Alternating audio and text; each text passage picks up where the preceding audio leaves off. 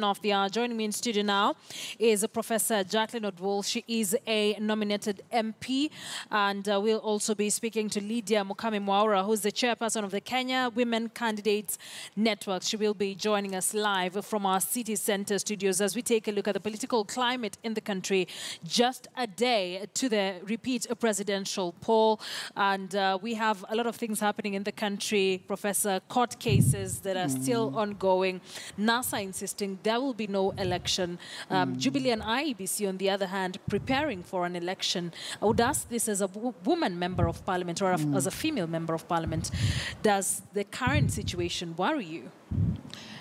Yes, it does worry me, particularly because I see that there is a lot more focus on politics. Because as you know, it is a clear idea that every 5 years we need to determine who it is that would be at the leadership, and the process of doing this is normally politics, which is really persuading the voters that you are the person who has their best interest at heart. And how you engage with politics, the focus is that you be the winner. And most of the time when you're playing politics, it really doesn't matter what you do sometimes in order to get that. My worry is that as a member of parliament and also as a woman, I know that it is extremely important that leadership also be taken into account, especially when you realize that the temperatures of politics or the happenings of politics, or indeed the manner in which Kenyans who ordinarily were very united are beginning to feel either excluded or feel that their voice is not being heard. And so when I look at the way that Kenya has had a history of challenges with elections and the opportunity that the Supreme Court gave us as a country, especially the IEBC, I am worried because I know that we are sometimes very loud when we choose to take on those with whom we do not agree. I don't get the impression, though, that we do it in the best interest of Kenyans. And as I say this, I just want to go on record that when NASA says there will be no general elections, what NASA really has been clearly articulating is that what happened on August 8th could not really have been called an election. And that this is what the Supreme Court judgment indicated by nullifying that.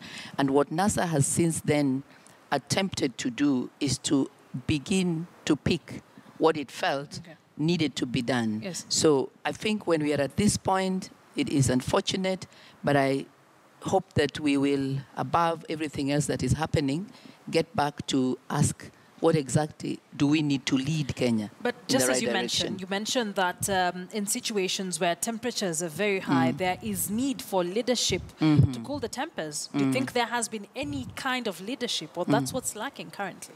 I think there has been leadership. I think it will be relative depending on what people take leadership to be, because leadership can be considered just inspiration or motivation. And you can inspire people to do something that might not necessarily be in their best interest. I choose to think of leadership more as service and a way of ensuring that even people who think they know what is good for them, the leader needs to help them to see, sometimes at the risk of appearing like a loner and being very unpopular, to stand up and say no.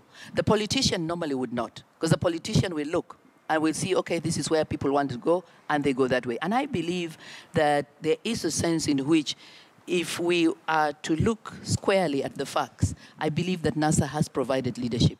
I think the context and the challenges are that there are times when they have had to take measures that were perceived by people not to be necessary, but which, if you look at it, were the only avenues constitutionally that were available. And I say that because the Supreme Court indicated that there were irregularities and there were illegalities. I think that NASA's first step was to try and tease this out and to talk about them, despite the reaction of a number of Kenyans who felt that NASA was now hitting on IEBC, was bringing too many. They maintained a consistency that if we don't have any reforms, then we really should not be taking Kenyans back to the polls. So then does that mean that you feel like, say, Jubilee or even IEBC hasn't provided enough leadership for Kenyans at this point point when it's really needed?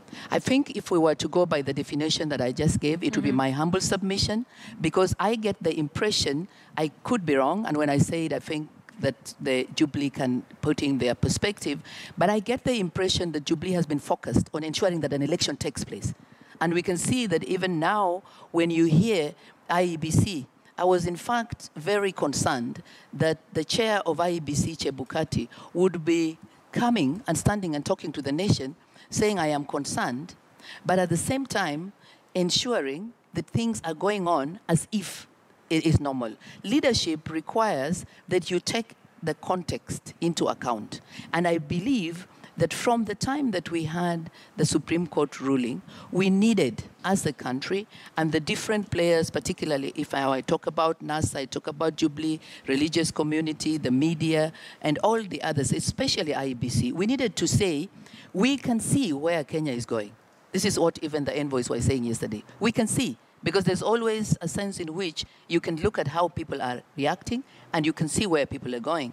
And it was necessary to pause. I remember the last time when I was here with my colleague, I was indicating that leadership required that we take a look at whether or not IEBC was independent enough, whether it felt it had the independence, whether it had the competence.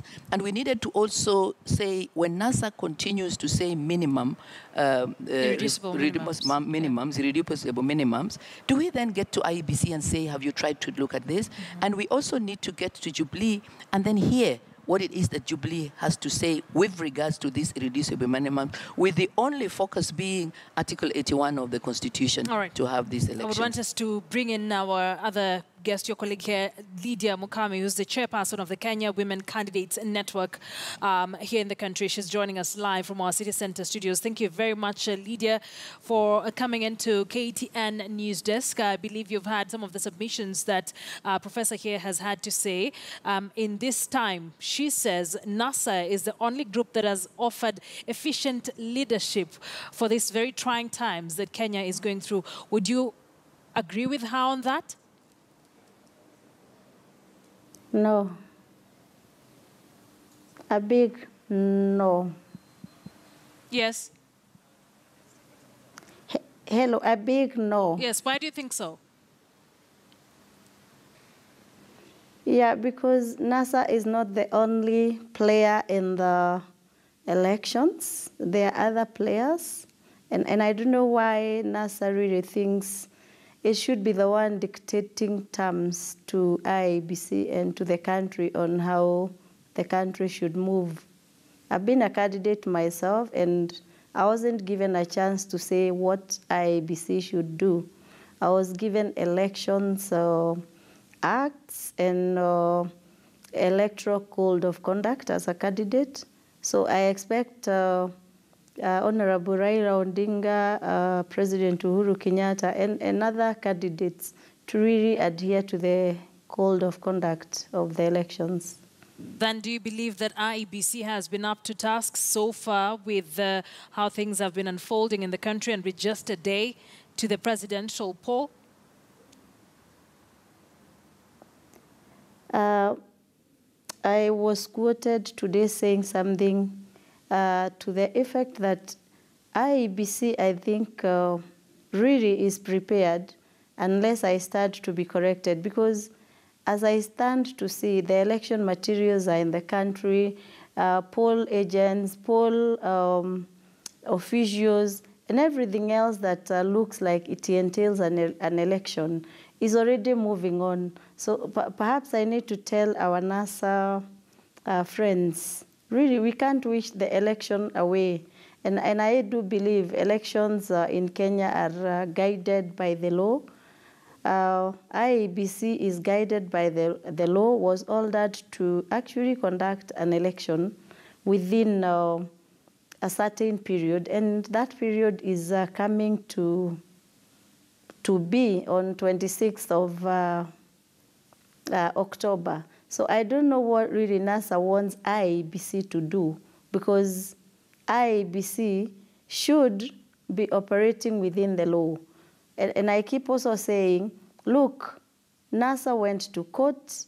NASA was granted prayers on nullification of the presidential elections. And so NASA should have gone out, campaigned like other candidates, and waited for Kenyans to give their verdict. Okay.